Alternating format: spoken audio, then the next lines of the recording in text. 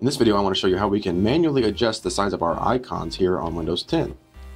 Look at that there. Now, you may be used to right-clicking, going to View, and choosing, say, medium icons, small icons, or large icons.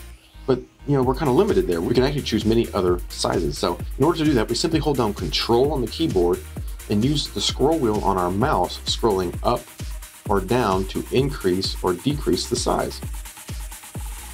There you go. So that's just a real quick tip.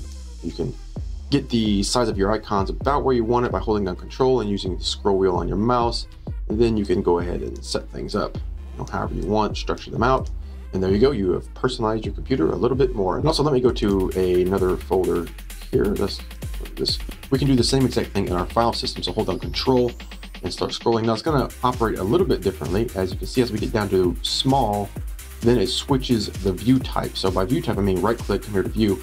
Now it's on small icon, but I keep going, and now you can see it changed the view type. So again, right click, and now you can see it's on content. So if I go to tiles, that's tiles, right click, go to list, that's list.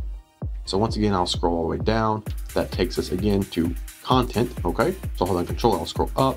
Now we're scrolling through those view types until we get to the icons. And once we get to the icons, it starts making them larger and larger until we get all the way up to the extra large size. So that's just another option you have to size your icons the exact way you want. Instead of having to choose between, say, small, medium, large, or extra large, you can increase it, say, from large just a little bit. Just by right click and click view. It's not on extra large yet. If I go all the way to the top there, you can see now it's on extra large. But there you go, just a real quick tip of holding down that Control button and scrolling within a window or even on your desktop.